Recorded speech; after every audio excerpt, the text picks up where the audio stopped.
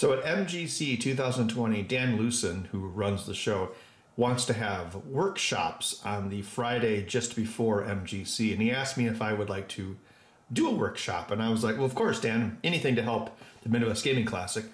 So what I was thinking about doing is this, making a little single board computer badge. Now, I've seen these before at, the Vintage Computer Festival. And of course, most big tech conferences have fancy electronic badges now. But I thought doing something with like the Z80, the classic CPU that ran so many classic computers and arcade machines, would be appropriate, especially at a classic gaming show. So what I want to do is design a single board Z80 computer that's fairly small. Here's it in reference to a soda can. I want to design that, and it's going to be a workshop about how computers work at a low level, how logic addressing works, and also making people somewhat comfortable with surface mount soldering. I'm going to force them to do some surface mount soldering. I'm there to help, but it's really not that hard because it's about controlling the solder and knowing how it behaves, not accuracy. I really need to drill that into people's heads. So this is my target design. So what I want to do in this video is basically show you what I've got so far and then open it up for comments and suggestions because, I have this basic design, but I want to know what people would like to see in it within reason. I want to keep the budget of the bill of materials no more than $50. All right, let's take a look at what I designed in Eagle. So here's the shape of the badge. I want to have 2 slots at the top so you could attach those clip lanyards. I like the lanyards where there's a clip at both ends of the lanyard. That gives your badge a pretty decent shot of staying straightforward. Also, we have a USB port coming out the top. I'm trying to keep this somewhat symmetrical. And this will be the USB traffic indicator lights. 2 surface mount 32K SRAM modules. There's a couple reasons why I wanted to have these. First of all, 32K SRAM is a lot more common than 64K SRAM. I do have a few of these chips that I bought directly from China. And they would be easier to wire up, but I don't know. It actually takes up more space, even though there's only one of them. And I thought it'd be cool if people could, actually see how RAM is addressed. Because that's one of the things I want to talk about in this is how this logic stuff works. Speaking of which, over on the right, we have our surface mount Z80. I just think it's so crazy that you can still buy these things. Then over here on the right, I have a pair of quad NAND gates. I'm only using one right now, but I suspect I'll need the other one by the time everything is over. NAND and NOR are what they call universal gates. You can make anything with them. So instead of confusing people with multiple logic ICs, I'll just try to use the same IC over and over, just like they did on the Apollo missions. Then up here we have a, MC6850 serial controller chip.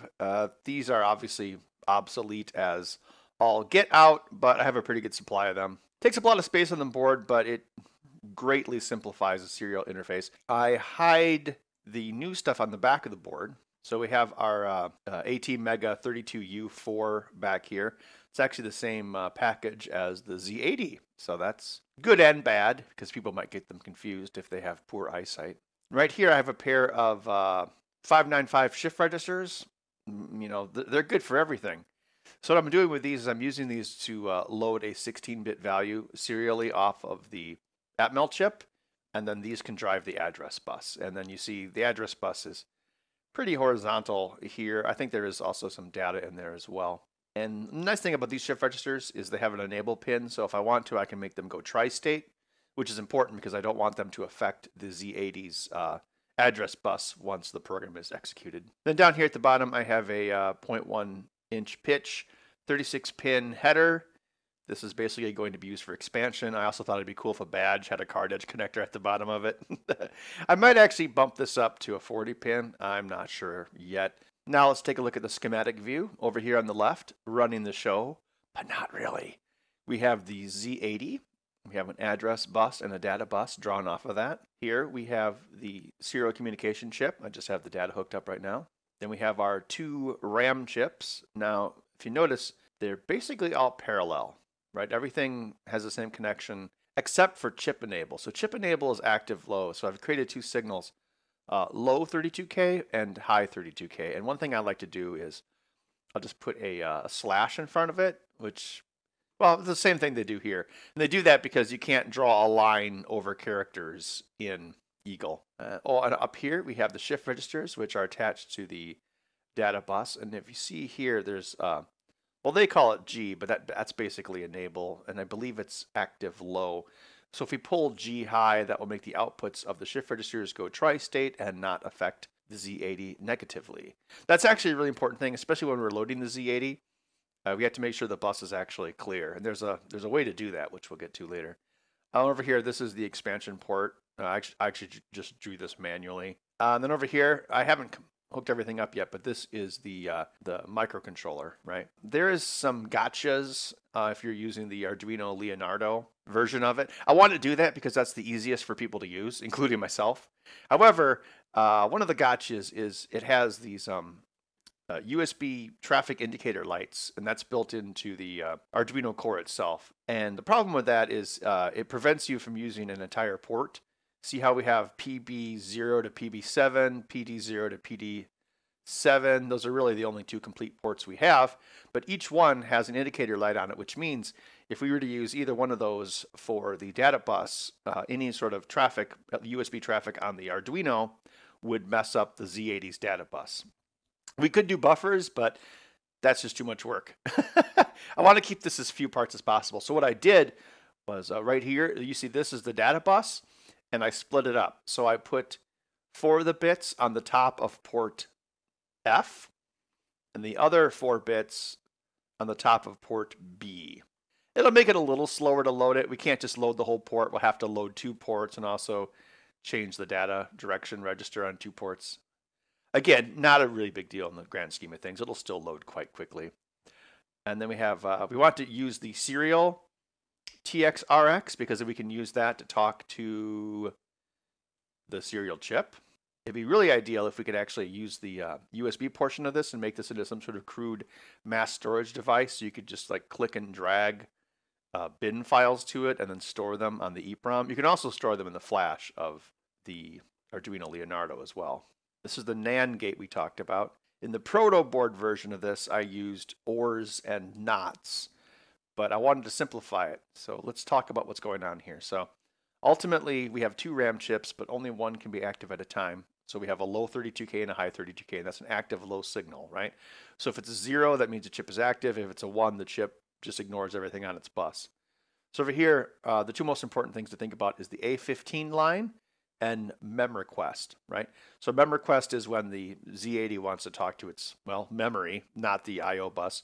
So that will go low when it's trying to access anything in its 64K main program space, which could be a ROM or a RAM. So here's what we're going to do. So we're going to take A15. So let's say A15 is a 0. That means it's trying to access the first 32K of memory. So that's 0. Well, it would go into here and become a 1, right? And then that 1 would come over here to this AND gate. And if memRequest is low, it becomes a 1. So in that case, you got 2 1s going into this AND gate, which is a positive result. But since it's an AND, it outputs a 0 instead, and boom, you've activated the lower 32K, right? Same thing. Let's say A15 is a 1, which means it's trying to access the upper 32K. So this one would output a 1, which would be, not active. So you've got a 1 here. You can just take that directly into this NAND gate along with the inverted 0 from memRequest, and it activates the high 32K. So we're just using 2 of the NANDs as straight inverters. See how their inputs are tied together? But that's why it's a universal gate. So basically what would normally take 2 integrated logic chips we can do with 1 because we're using NAND gates. Well, that's an overview of the circuit. Now let's take a look at the proto board I wired up. Okay, let's go over this. We have an Arduino Leonardo there, and we have a bunch of jumper wires going from it to our Z80 board. Here we have the 2 32K RAM chips. If you'll note, I dead bugged them just to be really lazy because everything on the chips is parallel except for the output enable. So see how this one's output enable line is going out separately? Very lazy. But I've got a ton of those RAM chips, so I don't care. Right next to that, we have our two 595 shift registers, so the Arduino can drive the address bus if it wishes. I have seen people do this with counters, but if we just do this, we can basically jump to any memory address we want, which means you could stop the Z80 during a program and analyze or change the memory it's addressing. Then down here we have an OR gate and a NOT gate. I might have those switched up. Again, we can do this with a single NAND, but I just wired it up with a NOR and a NOT because I wasn't being clever enough when I made this breadboard. Here we have an oscillator. It's about 7.3 megahertz. People use this frequency because it divides down into 115200, which is a very common serial bus frequency. Here's the Z80, of course. This is a old school DIP 40 package. I like to collect these off of like old arcade machines, so I have a good number of these, even though I want to use a surface mount one for the actual project. And here is the Motorola serial chip, and that's going into a standard FTDI to USB connector going back to the computer. So we have two USB connectors on this right now. We have what's programming the Arduino, and then we have the USB connector for the FTDI. In the actual project, we'll also be using the Arduino as the serial to USB converter.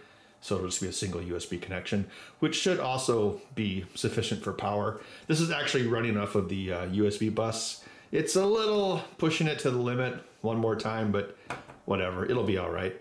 On the underside, try not to gasp. I know this looks a bit ridiculous, but I can actually do this in maybe like 3 or 4 hours, which is a lot faster than waiting for PCBs to arrive, and therefore I know it all works. So I've got everything labeled over here. It should all work.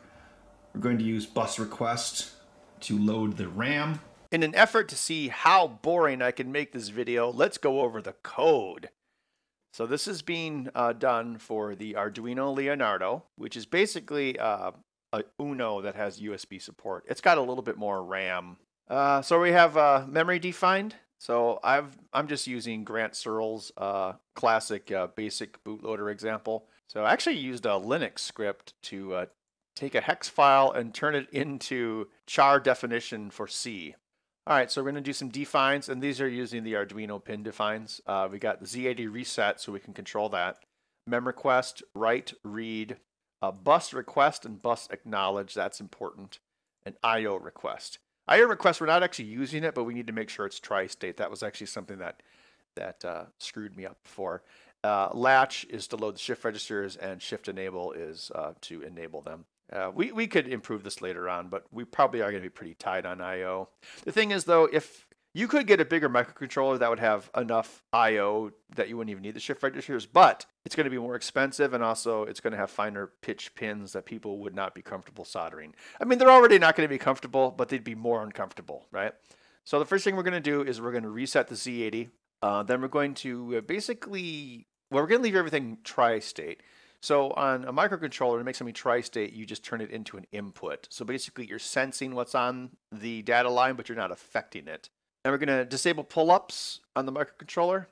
So what happens is if you have something as an input, most microcontrollers, you can select if there's an internal pull-up, which means there's a, 5 to 10K resistor basically attached to VCC. We want to disable that because we do not want to affect the bus in a negative way. We want it to be as pure tri-state as possible. Okay, we're going to begin SPI and then set it up. We're just going to use SPI to load. Well, we're actually going to do a couple things with it, but right now we're using it to load the shift registers. Basically, we're just going to wait for a character on the serial bus before we start anything, since we don't have a button. And so the first thing we're going to do is request the bus. Here is the classic Z80 pinout. Here is the classic Z80 pinout. Now, I was falsely under the assumption that you could just hold the Z80 and reset and everything would be tri-state, meaning the Z80 would not affect the bus. And it was true. The data bus and the address bus does go tri-state when you hold down reset, but read and write do not. So that was a little strange. So you actually have to do a bus request even if you're resetting the CPU. And I didn't realize that, and I actually found the answer on an article about programming the Sega Genesis of all things, because it has a Z80 along with the 68000. So we actually have to keep that in mind when we're doing this. So the first thing we're going to do is request the bus. So let's go down to that function. Requesting Z80 bus. So we're going to pull bus request low, and that's this over here. And then we're going to wait for the Z80 to acknowledge that it's done it. It will pull bus acknowledge low. So while bus acknowledge is 1, we're just going to wait. And then once it has changed, we'll say, okay, it's been acknowledged. And then we can continue on. So the Z80 will finish doing whatever instruction it is doing when it gets that request. And then once that instruction is over, then it will acknowledge the request and just sit there and wait for you to release the bus acknowledge line. All right, what's next? Okay, load RAM. So I was having some trouble with this as well. I was trying to overthink it, and then I realized that it was just a interface problem with the serial chip. But this is actually pretty simple. So we're going to go take control of memory and assert bus. So let's look at that. Memory control 0, 1, and I'm doing this kind of clunky dunky. So I'm using the Arduino version of it. So I'm setting it high, and then I'm setting it as an output, right? And the reason I'm setting it high first is so when it switches mode, it'll already have a 1 on the bus and not trigger anything, right? And then if we're releasing control of memory, we put a 0 there to make sure that the pull-up is disabled, even though we disabled them globally. You just never know. And then we make it an input. So we do that for each one of these. And we also disable the shift registers by putting a 1 there. The other thing that we do is we set the data to out. So, okay, so this is how you do it when you're not using the Arduino. This is how you really do it. Use a data direction register, and I'm ORing in the top 4 bits, which is basically makes it 1, and then the top 4 bits of the F port. Because as we talked about earlier, we're using the top 4 bits of 2 separate ports to assert the data. Here is the data sheet for the RAM. This isn't the exact RAM chip I'm using in the build. This is the one I'm using in my prototype. Okay, let's look at the stuff. Blah, blah, blah, blah, blah, blah, blah, blah, blah. Where's the timing waveforms? That's all we care about. Oh, well, here's the time, but it's all in nanoseconds, so we're not going remotely that fast, so we don't really need to worry about it. Here we go. Well, we need a write cycle first. Okay, write cycle. Okay, so this is a write cycle, write enable controlled is what we're doing. Okay, so first we assert the address on the bus. Then we do a chip select, which in our case will be the mem request. Then write enable goes low. Then we assert our data, and then write enable goes high. So what it's probably doing on the chip is actually probably latching it when write enable goes high again. But these diagrams show you the, it shows you how long you need to have data active for it to actually work. And so it's really not about the time because we're going fairly slowly. It's more about the order in which you do it. So, all right, set address. Okay, we did that. Select the RAM. Did that. Assert data. Okay, so I'm doing this a little bit before, but whatever. Strobe the write. So we're just going to go low and then high, and then disable memory. And then we're going to do that for payload size, which is 8,192. Then we are going to check the RAM. So let's go over here and go to the read cycle. All right, so the first thing we're going to do is we're going to load check byte from memory. And again, that's coming from here. Oh, and so I have a constant int8 payload progmem. See how I've got that there? The reason I'm doing that is so this is actually part of flash memory, not RAM. Otherwise, well, you'd be out of RAM. So when you access it, you need to do program read byte near payload, which is what the variable is called. Well, not the variable, the section of memory. So yeah, that's pretty useful if you want to have a bunch of data in memory. All right, so anyway, we get the byte so we can compare it. We assert the address right here. There we go. We activate the memory. Okay. And then we do read. So read is going to control the output enable pin on the memory. So basically, you've selected the chip. And so if output enable is low, that means the memory chip will assert its data. Output enable. All right, so we're going to do the read, and then we're going to read the byte from the bus of the RAM, and then we're going to pull read high to finish the cycle. And then we're going to check it, and that's just for debugging. Anyway, then we're going to deselect the RAM. We probably don't really need to do that, but I just prefer to do the whole cycle. And then again, we'll do that for the whole payload size, and it will report how many errors there are, if any. All right, then once that's done, we're going to go to Start Z80, which is right here. So we're going to release the memory. So basically we're going to put all our controls at high state, including the data bus, which is what that function does. We're going to disable our shift registers so they don't affect the bus. Then we're going to, well, here, so see how I have pin mode Z80 reset output? So it's already set to 1. So if I turn that into an output, that means the the Arduino is controlling that pin to make it go to a 0. Then we wait 1 milliseconds. Then we release the bus. This is the important thing. And then we release reset. So what we do is we just turn reset on the Arduino side into an input. And since there's a pull up in the circuit, that means it will come out of reset and allow the Z80 to run. That also means we can just push the reset button on the Z80 without overdriving any of the I/O. Okay, let's test it. We'll get the Arduino serial terminal here, which we have to put a character into for it to start. I'm going to use PuTTY to attach to the serial port. Interesting to note, some programs, like, if you use this serial terminal, it'll only send the characters after you press enter, whereas PuTTY will send characters as soon as you enter them, which is more appropriate for, like, obviously a Linux server or what we're about to do with the Z80. So just something to keep in mind. Like if I type an A here, I'm going to have to push return to send it, and this will actually activate everything. Yeah, so here we go. Okay, 0 errors, resetting Z80, and right over here we go. Yes, Grant Searle's classic Z80. I think he took his page down. Anyway, let's do cold start, which means it's going to erase the RAM, memory top. Figure it out yourself. There it is. Print. Hello world.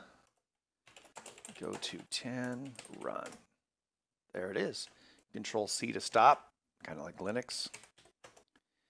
Here's something of note, because this is a terminal, remember. So if I type something wrong, like go sub 10, if I push backspace on my keyboard, it's going to go back, but it's actually printing back the characters that I just typed. So what is actually, I erased them. Even though it didn't look like I did, I kind of did. So one trick you can do is, let's see, go sub. No, I don't want to do that. So I can go Control H on my keyboard. And if you look at the ASCII table, Control H is backspace. It's 8 in ASCII. See? And then I can change that. 10. All right. And actually, let's see. Let's go back to the Arduino thing. Let's reload BASIC. All right, so it's reloaded now. It only affected the first 8K of memory, so my program should still be there. Hey, look at that.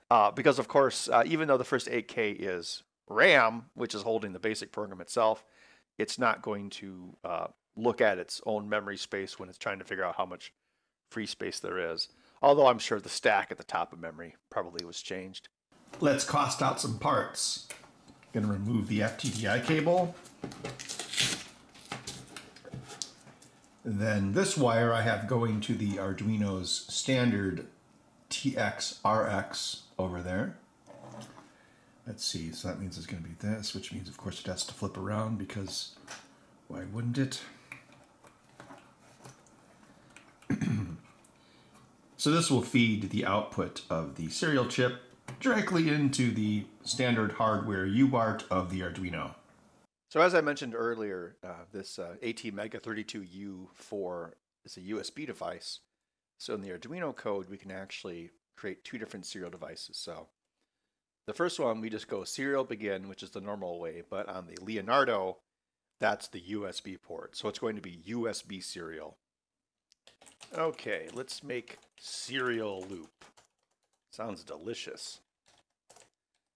Okay, if serial available, that's from the USB port, then serial 1, which is to the Z80, write,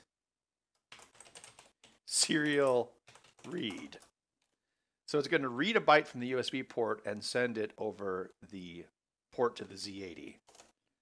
Conversely, if serial 1 available, that is, if something's coming in from the Z80, serial write, that is, we're going to write to the USB port, serial read, oh, I'm sorry, serial 1 read. So if data is coming in for the USB port, write it to the Z80. If data is coming from the Z80, write it to the USB port. So then after we start up the Z80, we'll just wal1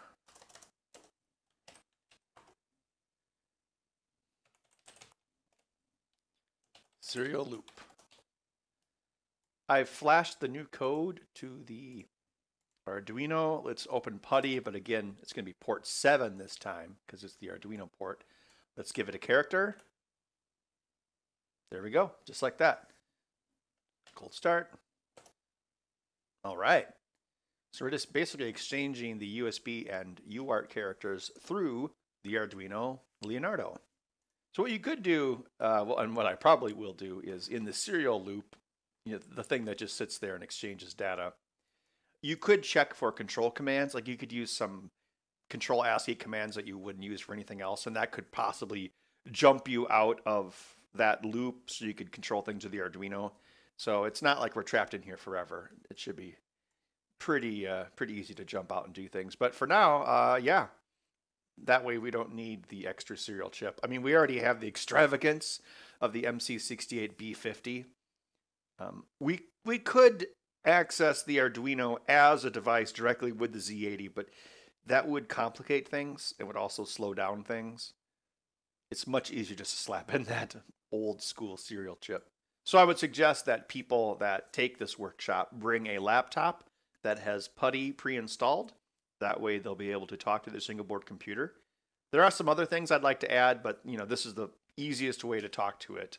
Now, I talked about how I wanted this to be a badge, and of course a badge has to do something so people look at it and think it's cool. And originally I was going to have like 8 LED lights for like Cylon lights, but that would actually require adding an I/O port, which would kind of take up some space. Again, I want this to be something people could solder up in like 3 to 4 hours, preferably, 3. So what I was thinking was using one of these OLED SPI modules. This screen is very much like what you find in the Arduboy. Oh, by the way, I am working on a game for Arduboy. It's called Garbage Miner 2049er. It's a basically a Boulder Dash clone. Here, I can show you. Probably have something in EEPROM. Oh yeah. So it's got a built-in editor too. Let's see, test level.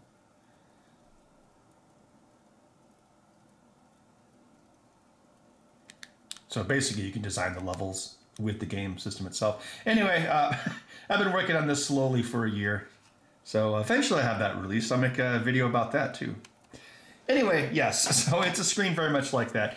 And there's a pretty standard library you can use from Adafruit. I think it's the SSD 1306 is what the device is actually called. And you can buy these modules off Amazon for, I don't know, $6 to $10. So I think I'm probably going to include that in the BOM, and I'll put it basically right there. So what I'll do is I'll write a little serial terminal program for this. So every character that the Arduino is trying to write back to the PuTTY window, it will also display here, right? So in that case, if you had just this and attached a keyboard, then you wouldn't need an external computer at all. And also, if you get some sort of like a track mode going or a basic program, you could have it running on this screen as you wear it as a badge. Obviously, you need a power supply of some sort, but you could just have like a phone charging brick in your pocket and then have a cable running up here. Here's a block diagram of what I've done so far. All right, so we have our microcontroller. It does USB serial. It loads the RAM and it controls SPI devices. Talks to your computer here. Then it's going to have a couple SPI devices attached to it. The 16-bit shift register that we use to create a 16-bit data. The 16-bit, it's got a couple of SPI devices attached to it. 16-bit shift register, which creates the memory address. That OLED display I talked about, and possibly an EEPROM. So if we put those all in the same SPI bus, we'll save a lot of I/O. So on the microcontroller side, it's a shift register that drives the RAM address, and the data lines are directly connected as we discussed. The RAM is connected to the Z80 in a fairly normal fashion. The Z80 is connected to the MC6850 serial adapter, and that transmits data back and forth to the standard UART of the microcontroller, which then translates that into USB for the computer. So that's basically what we have so far. So a big reason I made this video was because I wanted to, show you guys what I was working on, and also, ask you what you think. Like, what would you add to this? What other features should it have? Should it have like a battery backup for the RAM?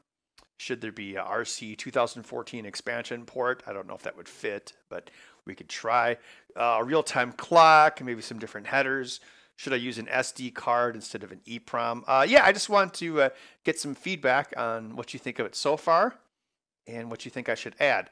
I think I am going to run out of I/O pretty quick on this microcontroller, so I'm going to have to do some creative solutions about that. I'll probably use like a 138 3-to-8 multiplexer to address some of these things more elegantly. But so far, so good. And the basic idea is, you can basically load the RAM with whatever you want and then have the Z80 execute it.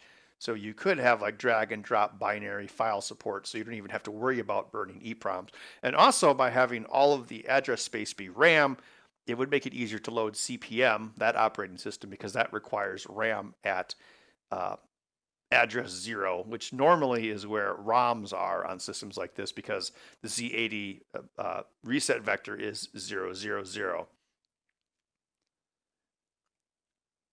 And it would also, and having 64K of straight RAM, no ROM, makes it easier to put CP/M on this thing, because CP/M, the operating system, requires RAM at the beginning of memory, but that's usually where the Z80 puts its ROM, because the Z80's reset vector is at 0, as opposed to like the 6502 where it is at the end of memory.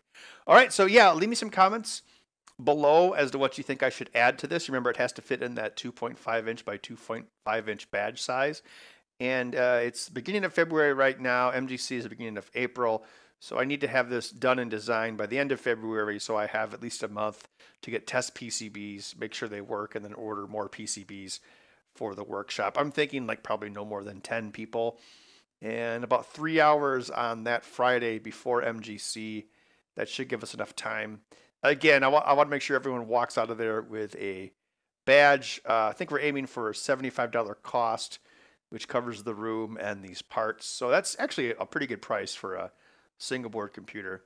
And if you do have trouble soldering, of course, we'll help you. All right, so yeah, let me know what you think in the comments below. And I guess we'll see you guys in the next video. I'll do a follow-up once I have this designed, and then we'll see you at MGC. Thanks for watching.